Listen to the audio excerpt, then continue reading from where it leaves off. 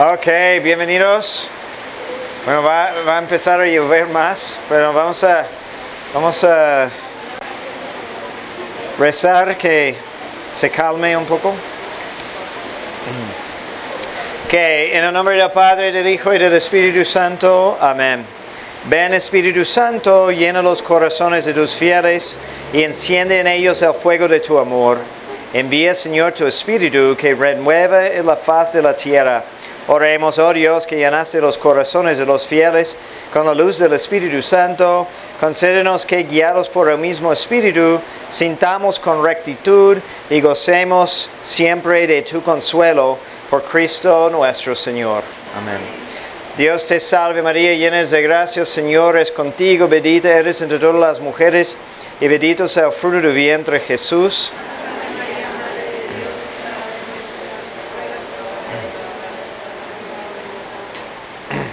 En el nombre del Padre, del Hijo y del Espíritu Santo. Amén.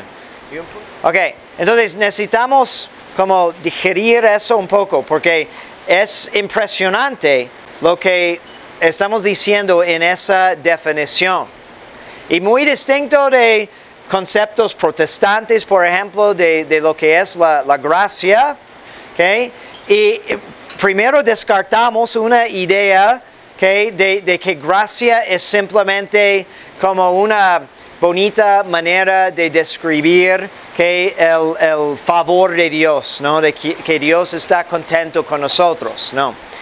Queremos decir que es algo real, ¿okay? Porque tiene esta función de hacernos participar y cómo físicamente y formalmente, aunque accidentalmente y análogamente en la naturaleza de Dios, ¿okay?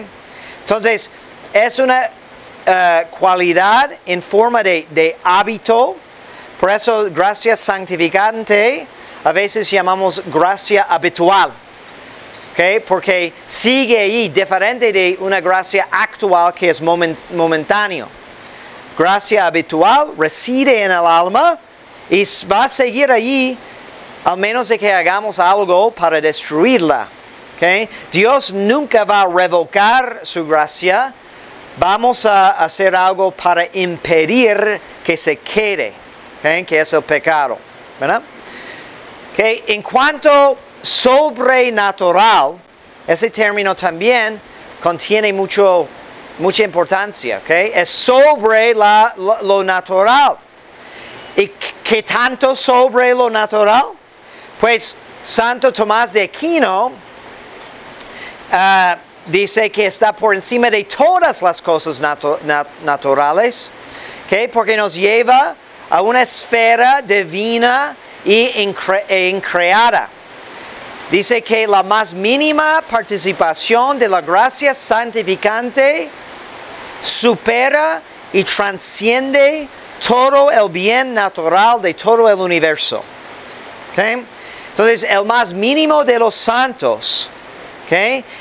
La persona que apenas alcanza el borde del purgatorio, porque tiene un poquitito de gracia santificante, tiene en sí un valor tantas veces más allá que todo el bien natural o creado. ¿Okay? Sí.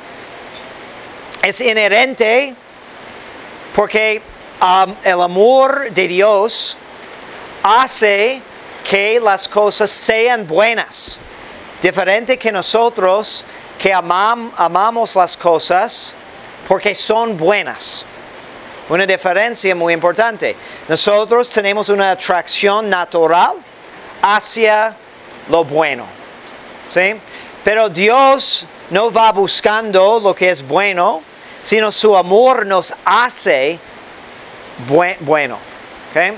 Y entre más que Dios ama una criatura, más buena va a ser. ¿Okay? Pero ¿cómo es que Dios nos ama cuando hay tanta diferencia? ¿Y de qué manera nos ama? Porque en cierto sentido decimos que, sí es cierto decir, que Dios ama todas las cosas. Por eso las sostiene en existencia. Si Dios deja de amar a una cosa por un instante, entonces termina de existir. Por eso tenemos que decir que Dios sigue amando el mismo diablo. Porque el diablo existe. No ha sido aniquilado, ¿okay? O destruido en su existencia. Entonces, existencialmente o metafísicamente, Dios sigue amando el mismo Satanás porque es criatura suya. ¿Okay? Obviamente no es el amor que tiene el mismo plano de amor ni siquiera que tiene para sus santos y su madre, etc. ¿Okay? Pero al nivel de existencia sigue amando el mismo Lucifer. ¿Okay? Entonces, la gracia es para que Dios nos pueda amar de otra manera, más allá que el amor que tiene incluso para las piedras y el diablo. ¿Okay? No es solamente al nivel de existencia, sino es amor de amigos. ¿Okay? Pero el amor de amigos, como decía Aristóteles, ¿okay? Y luego lo menciona Santo Tomás, el amor de amigos solo es posible donde hay cierta igualdad. O si no hay igualdad, hay cierta proporción. ¿Okay? Entonces, entre amigos hay igualdad. Y hay otros tipos de amor, por ejemplo, el amor de papá para hijo, que no es igualdad, pero es cierta proporción. ¿Okay? Pero ¿cómo entonces Dios nos va a amar a nosotros siendo tan desiguales en comparación con Él? Entonces, Él necesita hacernos iguales, ¿no? De elevarnos a ese rango para que sea posible una proporción que permite una amistad. De hecho, los santos dicen que esa operación se puede llamar deificación, ¿okay? Que suena asombroso y realmente es, ¿okay? Tenemos que entenderlo en el correcto sentido, porque no somos mormones. Los mormones que literal piensan que Dios era hombre antes y se evolucionó a un Dios y nosotros también vamos a evolucionar a ser dioses cada quien de su planeta. ¿Okay? No, es deificación de otra manera. Entonces, cuando vamos profundizando la naturaleza de la gracia, se va a hacer más claro. ¿Okay? Pero realmente se puede decir así porque Dios nos da una verdadera participación en su naturaleza. La participación es física y formal, aunque análoga y accidental. ¿Okay? Entonces, participación significa que la gracia no nos hace iguales a Dios. No somos la misma cosa que Dios. Eso sería identificar con Dios. Pero decimos participación porque es como un paso removido. ¿Okay? Pero participación es realmente de compartir algo. Como decimos en el prefacio, en la misa, para la fiesta de la ascensión, ¿no? Él subió a los cielos para hacernos partícipes de su misma divinidad. O también en un sermón de San León Magno, que para Navidad leemos que dice, cristianos que conozcan su dignidad, de que han sido igualados con Dios, ¿okay? Por participación en su naturaleza. ¿Okay? Entonces, todo lo que existe, tenemos que decir, participa de alguna manera en Dios. ¿Okay? Criaturas irracionales, pues participen porque comparten su ser, su existencia por creación. Criaturas racionales participan en Dios porque tenemos una semejanza en cuanto a la función de la inteligencia. ¿Okay? Pero almas en gracia tienen una participación por amor de amistad, que es la imagen sobrenatural. De hecho, cuando dice en Génesis ¿no? De que el hombre fue hecho en la imagen y semejanza de Dios, que hay comentaristas que hacen esa división, ¿no? Que semejanza es que tenemos las capacidades que tiene Dios en cuanto a bondad y inteligencia, aunque sea a un nivel muy diferente. Pero imagen es cuando es porque tenemos gracia. Entonces estamos participando en su naturaleza, no solamente sus perfecciones o sus operaciones. Entonces esta imagen de Dios exige para ser perfecta una verdadera participación física y formal de la misma naturaleza de Dios, ¿okay? Por diferentes razones, ¿no? Jesús nos dice que seamos perfectos como su Padre en el cielo es perfecto, ¿okay?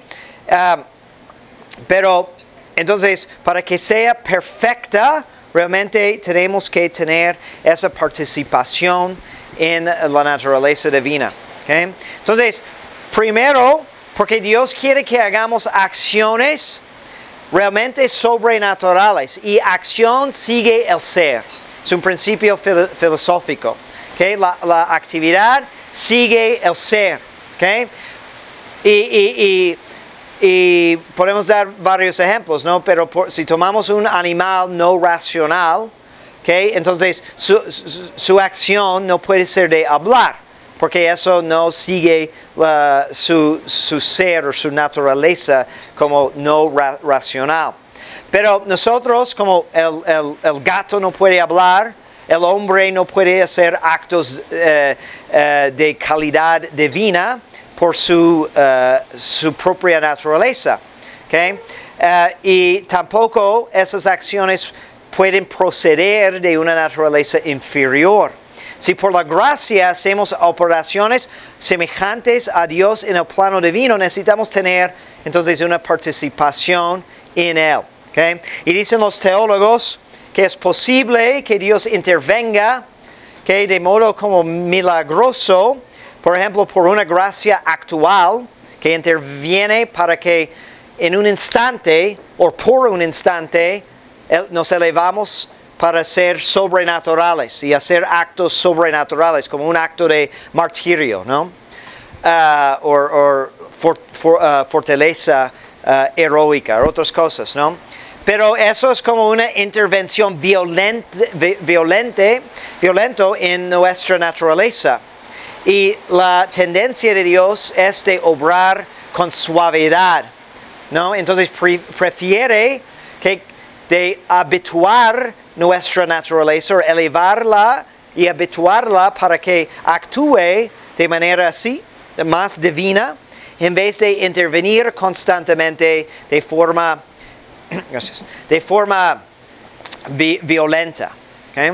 Bien.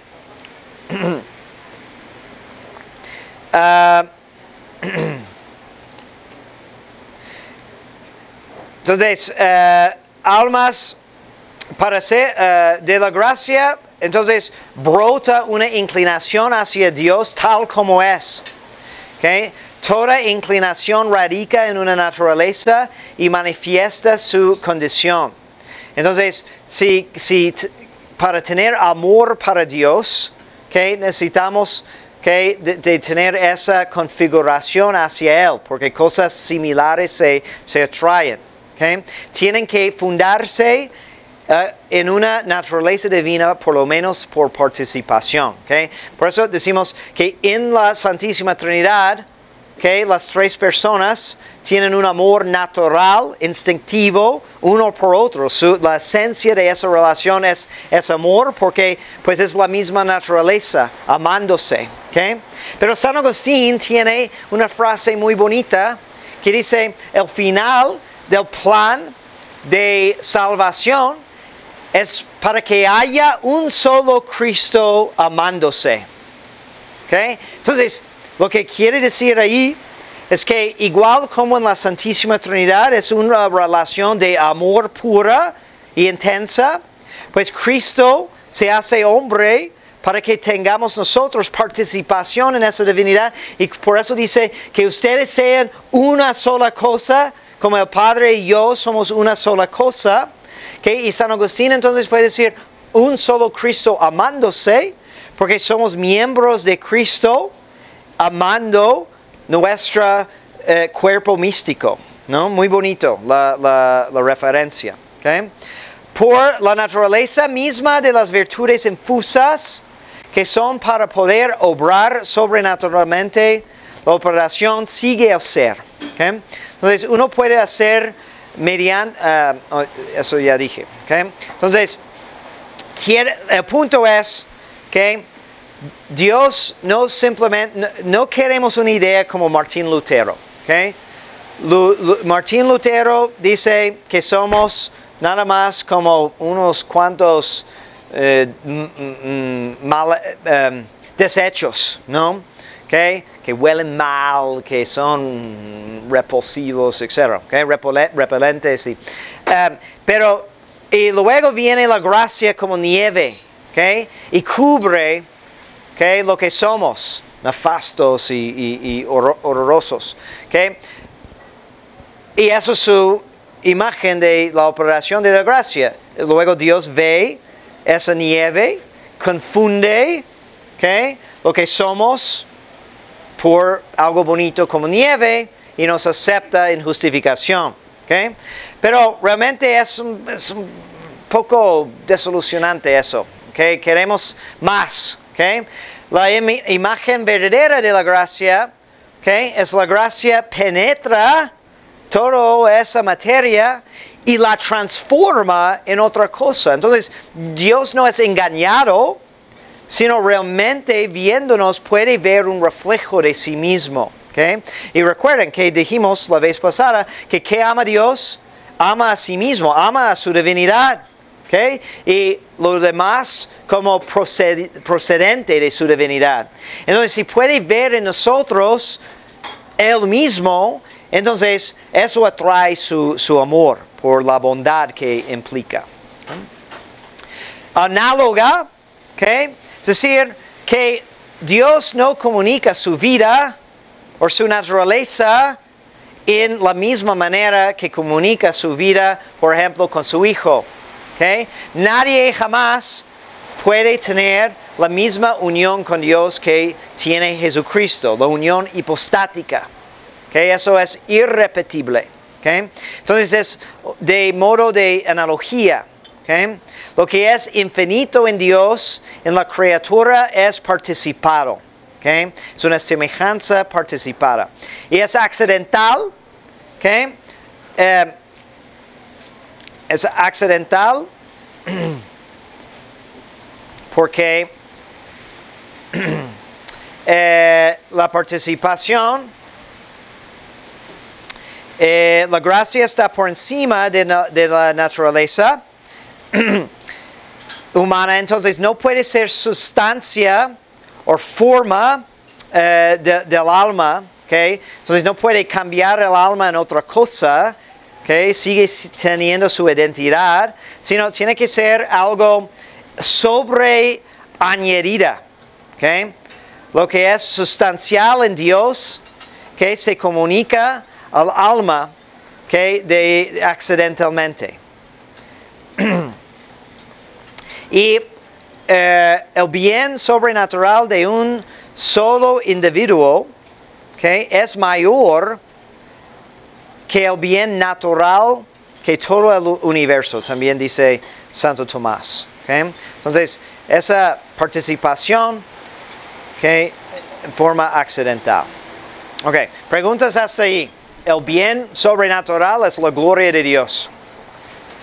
¿Okay? Porque Dios es el bien supremo. ¿Okay? Entonces, eso tiene que ver con lo que decimos la semana pasada. ¿Okay?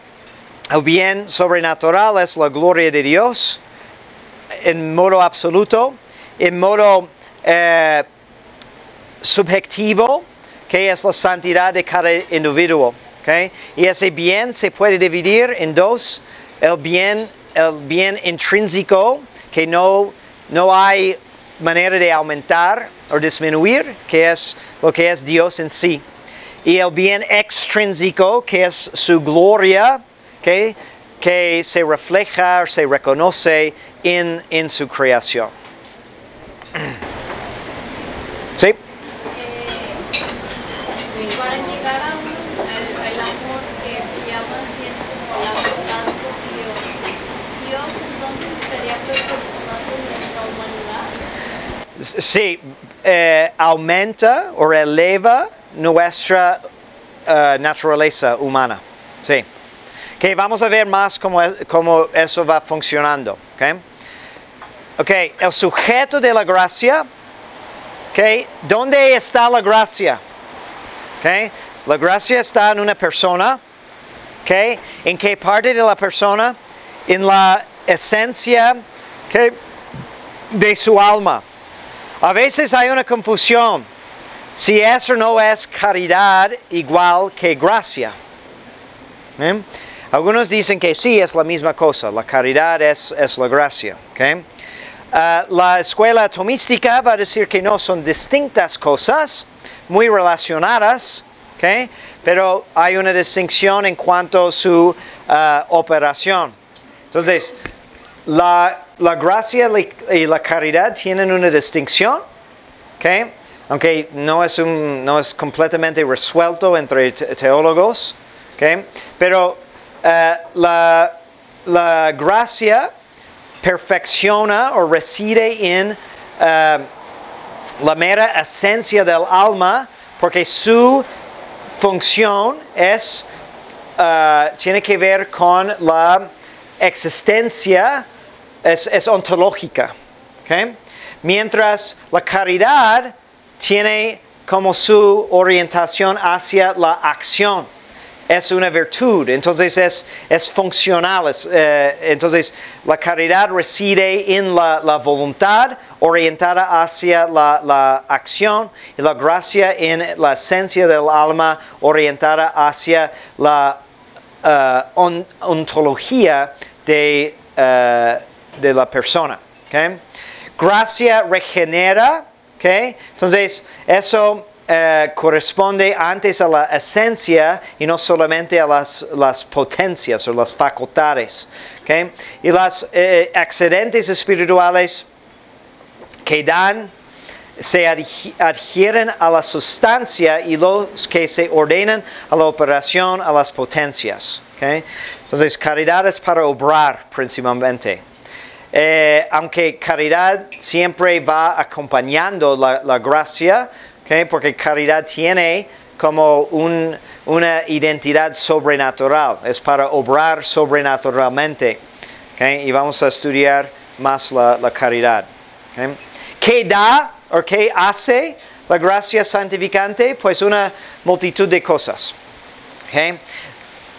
Nos da participación en la naturaleza divina, ¿okay? Que es la raíz de todos los demás efectos. ¿Okay? San Pablo señala que los tres principales efectos en Romanos 8, 15 a 17, pues no recibisteis un espíritu de esclavos para recaer en el temor, antes bien recibisteis un espíritu de hijos adoptivos que nos hace exclamar, Abba, Padre. El Espíritu mismo se une a nuestro espíritu para dar testimonio que somos hijos de Dios, y si hijos también herederos de Dios y coherederos de Cristo, ya que sufrimos con Él para ser también con Él glorificados. ¿Okay? Entonces, primero que nos hace hijos adoptivos. ¿Okay? Adopción es diferente que filiación natural. ¿Okay? Entonces, nunca vamos a ser hijos en la misma manera que Jesús es hijo de Dios. ¿Okay? Pero también esta adopción de Dios es diferente que una adopción de humanos. ¿Okay? ¿Qué es adopción? Es pues aceptar un hijo extraño, ¿okay? A su familia con todo derecho de la herencia, ¿no? Todos los derechos de un hijo. ¿Okay? Requiere una semejanza de naturaleza entre humanos, ¿no? Un ser humano no puede adoptar un elefante, ¿no? ¿Okay? O una estatua. ¿Okay? Tienes que adoptar algo que es de la misma naturaleza. ¿Okay? Y por parte de quien adopta, implica un amor gratuito, ¿no? Nadie está obligado nunca a adoptar, ¿okay? Y nadie tiene derecho de ser adoptado o reclamar ese acto de caridad, ¿okay? Y por parte de los bienes, entonces hay verdadero derecho a la herencia, ¿no? Pero realmente entre humanos, adopción es algo jurídico, ¿okay? No cambia la persona, solo su nombre, ¿okay? Y legalmente es hijo de tal persona. Pero el papá que adopta un hijo no puede, por ejemplo, poner su sangre dentro del hijo adoptado para que realmente sea de su misma carne, ¿okay? Pero con Dios lo que hace es más parecido y interesante, ¿okay? Por eso, de como un padre que inyecta su sangre en su hijo adoptivo, porque hay una elevación de su potencia o de su ser. ¿Okay? Es una adopción no solamente extrínseca, sino intrínseca, ¿okay? Porque en el alma hay ahora una realidad divina a través de la gracia. ¿Okay? Infunde la sangre divina y podemos decir en Cristo literalmente, que tiene más sentido cuando pensamos así que Cristo dice, ¿no? Quien come mi carne y bebe mi sangre tendrá vida por mí, como yo tengo vida por el Padre. ¿Okay? Entonces no es simplemente algo simbólico, entonces es realmente referente a esa adopción. ¿Okay? No solamente nos llamamos hijos, entonces realmente somos hijos de Dios mientras estamos en el estado de gracia. ¿Okay? Gracia santificante nos hace partícipes reales y formales. Dice San Juan, mirad qué amor nos ha tenido el Padre para llamarnos hijos de Dios, pues lo somos. El mundo no nos conoce porque no le conoció a Él. Queridos, ahora somos hijos de Dios y aún no se ha manifestado lo que seremos. Sabemos que cuando se manifieste seremos semejantes a Él porque le veremos tal cual como es. ¿Okay? La gracia, ¿okay? También pues es gratuita. Bueno, el siguiente efecto, como hijos, somos herederos, según el dicho de San Pablo. ¿Okay? La gracia es gratuita, nadie puede reclamar la gracia. ¿Okay? Por eso realmente no es una injusticia si hay un ser humano que nunca recibe gracia. Es desafortunado cuando entendemos que tan buena es la gracia, pero no es una injusticia porque nadie tiene derecho a la gracia, ¿no? Nadie puede reclamar la gracia. ¿Okay? Pero una vez que tenemos la gracia, podemos merecer con verdadero mérito. Entonces, teniendo la gracia, siendo hijos adoptivos, aunque es totalmente gratuito, podemos reclamar la herencia. ¿Okay? Es como, no puedes adoptar un hijo, no sería justo si realmente es adoptado. Luego viene el momento de la herencia, ¿no? Y los hijos naturales dicen, no, a ti no te corresponde porque no eres hijo natural. ¿Okay? Tienen verdadero derecho también. ¿Okay? Y nosotros, ¿okay? Podemos, teniendo gracia, reclamar la herencia y podemos merecer por justicia. ¿Okay? Merecer es cuando alguien te debe algo. ¿Okay? Entonces no es absoluto. Creo que tocamos ese punto la semana pasada. Solo Cristo merece con verdadero, absoluto derecho. Porque es el único que puede ser perfectamente grato a Dios. Pero nosotros entramos, ¿okay? En ese ámbito. Y también podemos merecer que por justicia, aunque es algo extendido a nosotros, es por extensión, por participación. ¿Okay? La herencia de que nos promete es algo infinita. ¿Okay? Es la visión beatífica de Dios. Es, como dice en Génesis, a Abraham. Después de estos sucesos fue dirigida la palabra de Yahvé a Abraham en visión en estos términos. No temas, Abraham, yo soy para ti un escudo. Tu premio será muy grande. ¿Okay? ¿Okay? Es la visión beatífica y el goce fruitivo de Dios. ¿Okay? Son todas las riquezas de la divinidad y la felicidad que implican. ¿Okay? Dispone para nosotros todos sus bienes exteriores como su honor, su gloria, su dominio. ¿Okay? De hecho dice a los que son regenerados que los santos participarán en el juicio de los ángeles. ¿Okay? Eso es curioso, ¿no? Pero es como sus hijos, ¿okay? Participamos en toda su actividad. ¿Okay? Siguiendo San Pablo, pues a los que de antemano conoció también los predestinó a reproducir la imagen de su Hijo, para que fuera Él el primogénito entre muchos hermanos. Y a los que predestinó, a esos también los justificó. Y a los que justificó, a esos también los glorificó. ¿Okay? Cristo ahora en esta nueva familia es el hermano mayor. ¿Okay? Y somos hermanos de Cristo y coherederos de Cristo. Él también es cabeza, ¿okay? Del cuerpo místico, porque la otra manera de entender esa adopción, ¿okay? No es como algo distinto a Cristo, sino como Él dice, somos como los sarmientos, ¿okay? que son inyectados a la vid. ¿Okay? Entonces somos parte de Él. Y el deseo de Cristo es, ¿okay? Para que vivamos todos en Él como uno solo. ¿Okay? Entonces esos son los tres efectos principales de la gracia santificante, ¿okay? Que participación en la naturaleza divina, ser hijos adoptivos y de ser herederos, ¿okay? De los bienes celestiales. ¿Okay? Pero no son los únicos bienes, hay más. ¿Okay? Por ejemplo, la gracia nos hace justos y agradables a Dios. ¿Okay?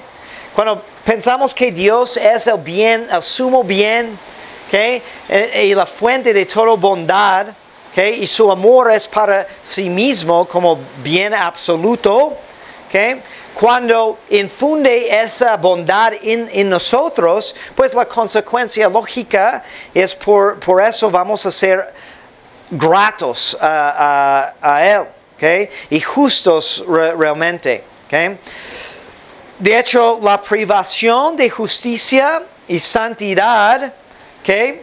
En las criaturas es lo que hace una criatura desagradable o no grato a Dios. ¿Okay? Él contempla en nosotros la radiación de su hermosura. ¿Okay? Cuando estamos en gracia, ¿no? Y si entendiéramos, ¿okay?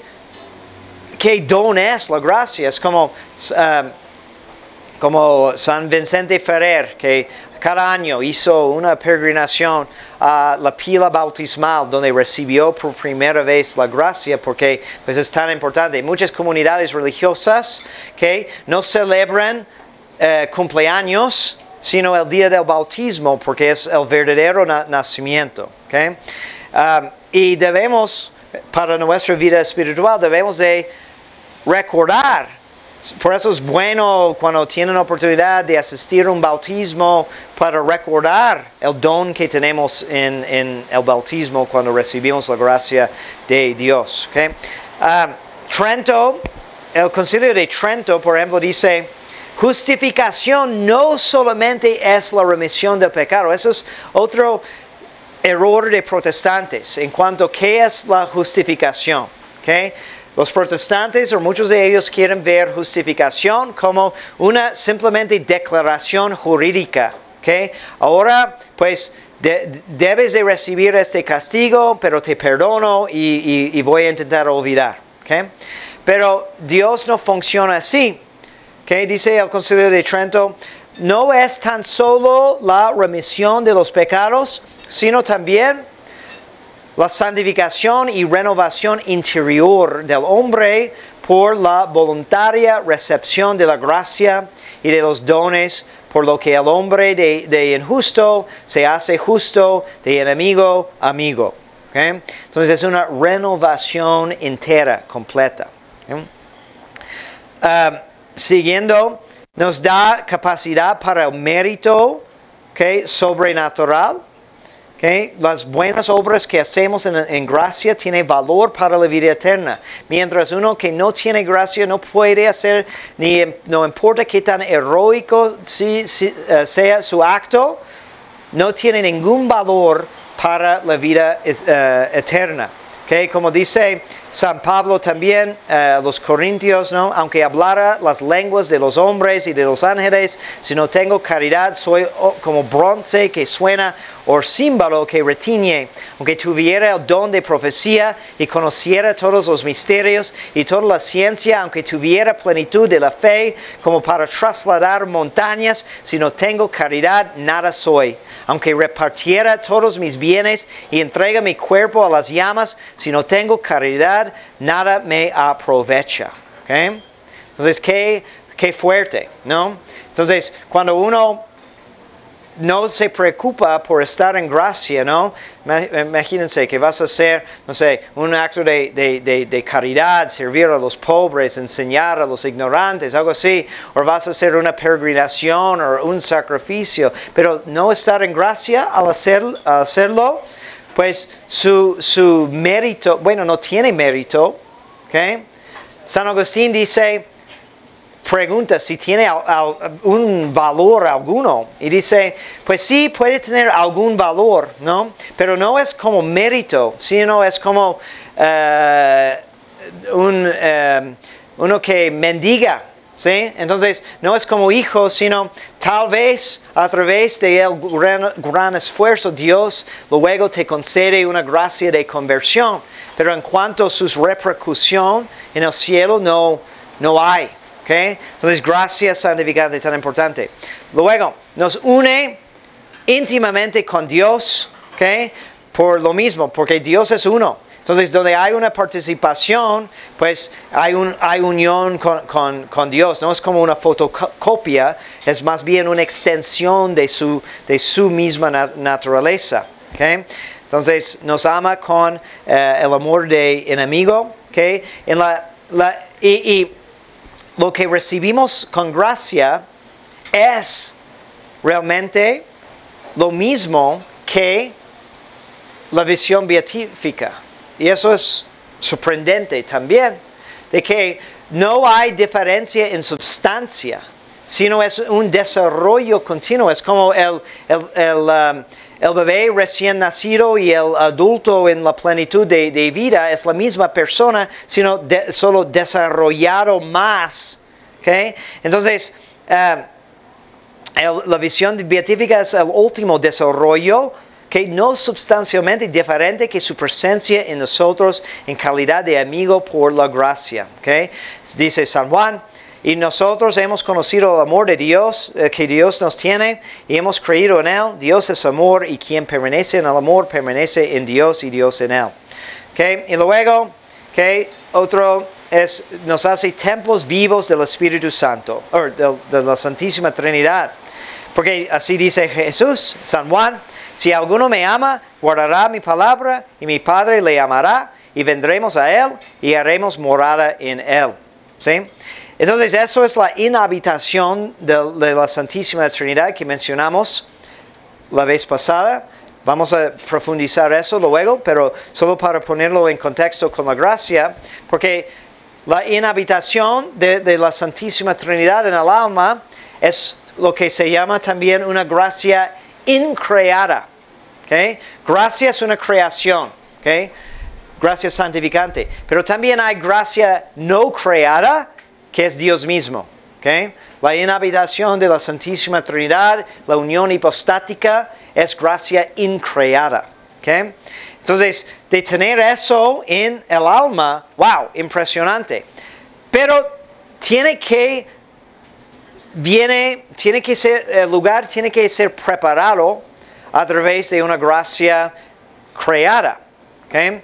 Tiene que haber un cambio que capacite al alma para tan grande. ¿Cómo el alma va a contener a Dios? ¿No? Como dice una antífona de la Santísima Virgen que mañana vamos a rezar, ¿no? Alabando a la Santísima Virgen, a quien todo el mundo, todo el universo no pudo contener, ¿okay? Se hizo hombre en tus entrañas. ¿Okay? Se escondió en tus entrañas, ¿no? Un misterio muy grande. Entonces, ¿cómo Dios se va a habitar en el alma, siendo finito el alma y Dios infinito? Pues necesita una capacitación a través de una gracia que le da. Y eso es parecido a lo que pasa cuando vamos al cielo. Ver a Dios, la esencia de Dios, es imposible para un ser humano. En el cielo, al entrar en el cielo, recibimos el lumen gloria, una gracia que abre la potencia del alma para que vea, no comprende, pero ve a Dios en su esencia. ¿Okay? Pero un último punto muy interesante. ¿Okay? Acabo de decir, ¿okay?, de que la inhabitación de la Santísima Trinidad es una gracia increada. ¿Okay? Y supondríamos que la gracia increada es mayor que la gracia creada, y es cierto en sí. Pero para nosotros, el valor de la gracia santificante es mayor que la inhabitación de la Santísima Trinidad. Wow. ¿Por qué es eso? Porque la gracia de la inhabitación de la Santísima Trinidad es tener compañía con Dios mismo. Está en el alma, ¿okay?, pero es exterior, es separado del alma. Mientras la gracia santificante como hábito que reside en el alma cambia y eleva su naturaleza. Entonces, nuestra santificación y salvación depende más de esa gracia creada, que es la gracia santificante, que la misma gracia que es la presencia, la inhabitación de la Santísima Trinidad. ¿Okay? Entonces, espero que con eso tengan pues un aprecio mayor para lo que es la gracia. ¿Okay? Porque nuestra tarea es de perseverar y dejar crecer siempre la gracia, como lo ideal, ¿okay?, que pues realmente solo logró la Santísima Virgen, pero lo ideal es que en el momento de nuestra justificación, que es nuestro bautismo, recibimos esa semilla y no deja de crecer y multiplicar hasta la vida eterna. ¿Okay? El problema es que vamos constantemente perdiendo y debilitándonos por el pecado y tenemos que empezar de nuevo. ¿Okay? Pero necesitamos apreciar la gracia como incentiva para siempre conservarla y hacerla crecer. Bien. Padre, entonces cuando una persona pierde la gracia santificante, ¿también pierde la gracia increada? Sí, si tiene esa inhabitación de la Santísima Trinidad, solo puede continuar mientras el alma está en gracia. Padre, cuando dice que somos hijos adoptivos, ¿se refiere nada más a los que somos bautizados? Sí. ¿Y qué pasa con los que no son bautizados? O sea, pues es otro uso del término hijo. ¿Okay? Entonces, toda criatura es hijo de Dios porque pues proviene de Él, ¿verdad? Y más los seres racionales, los humanos, son hijos de Dios porque tienen esa semejanza, similitud a su naturaleza. Pero técnicamente, en el sentido más estricto, solo son hijos de Dios los que han sido adoptados a través de la gracia. Y una observación nada más. Dice que Dios ama incluso hasta Satanás. Y dice que hay como niveles, no sé cómo decirlo. Entonces, nosotros también